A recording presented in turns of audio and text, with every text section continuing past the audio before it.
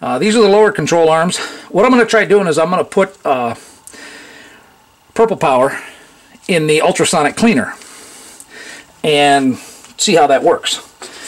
So let's go put some of that in. It says wear rubber gloves, so I can't imagine it hurting the rubber gloves. So, super clean.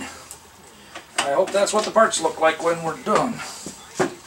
And I have no clue how well it'll work on rubber. The ultrasonic cleaner works off cavitation. It runs at ultrasonic frequencies that create little tiny bubbles that explode on the surface, basically, and that's the scrubbing action. Try it with a piece of aluminum foil. I did a video a couple years back. Piece of aluminum foil suspended in there, and you turn it on, and it will eat through the aluminum foil and make holes. I don't have very good light back here, but hopefully you can see it.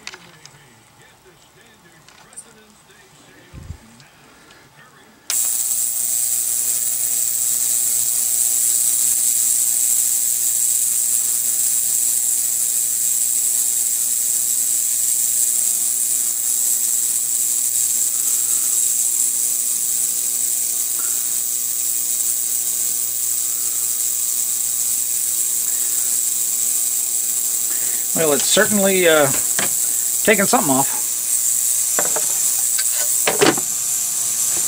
I'll come back and check on it in a minute here. I'm sure I'm going to have to run it through several cycles. Well, let's check in on them.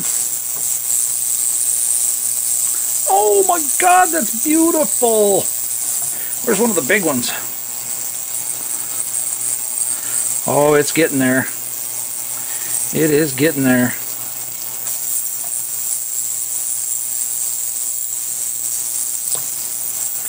So this is toward the end of the second cycle. Yeah, so I think I might start, you know, basically I could pull it out and do a little rinsing and that stuff and get some of the heavy stuff out of the way and put it back in. I'm really pleased with how they came out of the ultrasonic cleaner. These are the ones that go inside the end of the dog, the edge of the dog bone, actually the uppers to the anyway. When you're taking those out, be careful. You can see there's a little nick right there.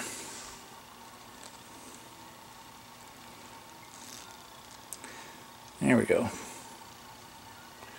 Little nick right there. This one has quite a bit.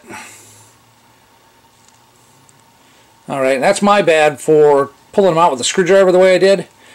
This is the first one. I was more gentle with the other ones because I had a better idea of how they came out. So, you know, like this one here, there's no damage. Little scar in the rubber there. That could have been from before, but that's probably where I pried it out. But it didn't break through to the metal. And for the way this sits in, it's not an issue anyway. It's still going to seal the grease just fine. I'm just pointing it out so you can be careful. A little bit of flashing there. Now there's a little bit of rust.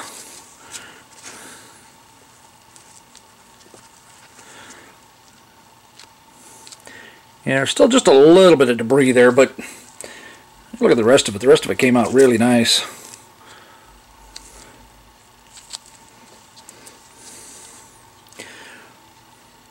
Certainly way nicer than the greasy gunk that went into the ultrasonic cleaner. And then these cups,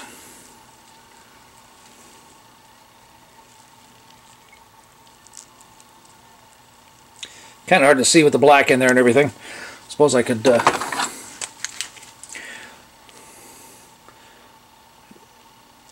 shine a little light in there and see that it came out all nice and clean. Basically what I did was I put it in there and shot the first video. I ran it 4 or 5 times, and then I just let them sit in there overnight. Okay.